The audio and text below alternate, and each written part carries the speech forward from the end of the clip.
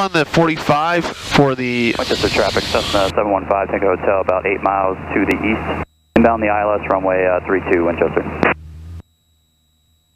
Winchester traffic, Sky Ventures 227 on the 45 for left downwind for runway 14. Okay, here we go. There it is. Now we're on the left downwind. And I'm going to bring up, it should be about 1,700 feet. Also a little altitude here.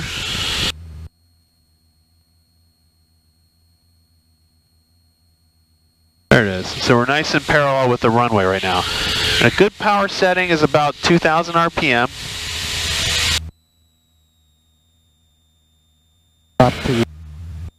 What's the question? Is it when you get to the base? A beam point. We're going to set the power to 1,500 RPM. That's good though. Good memory. So 1,500 RPM here at the beam point.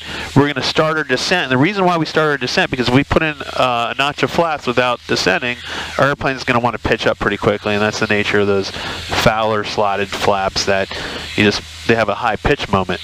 So there we go. We're looking for about 85 knots. There you go. Can you put your hand down so I can see the airspeed indicator? There you go. 85 knots, and that's on right here.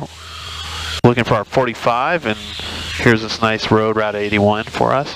And we're going to make our left base turn, and I'm going to put another notch of flaps, and we're looking for about 75 knots right here. See that? That's right at 75. Make sure I got some load in there. Looking for 75 knots on base. And power settings right around 1,600 RPM. And Winchester traffic, Sky Ventures 227 is left base, runway 14 Winchester.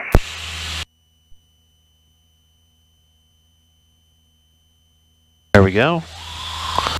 And then we're coming in on a final approach here, so I'm going to get full flaps in. Cessna 715, Tango Hotel, 4.2 to the southeast, inbound on the ILS, runway 32, Winchester. We're going to go miss on this, so won't be landing. Roger that. And Winchester traffic, Sky Ventures 227, final runway 14. There it is. That guy's 4 miles out on the reciprocal runway here. And we're looking for 65 knots. Now I'm a little fast, so I'm just going to try to hold that power off. I'm just going to reduce a little bit of power here and then add a little bit of lift at the same time. And that's 70 knots. We're looking for 65. And we'll do a full stop landing so you can practice another takeoff.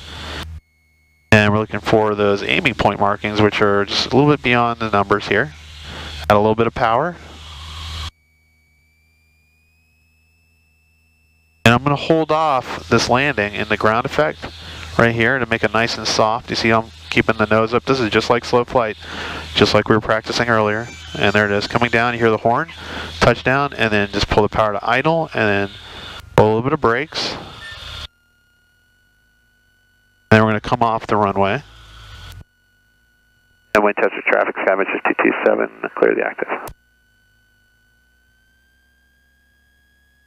See the key. Cessna 715, Tango Hotel, 2.3 miles inbound on the ILS runway. Right, turn off the strobe and the landing there, and then you can taxi back to the active. Yep, I'm going to make a right turn here.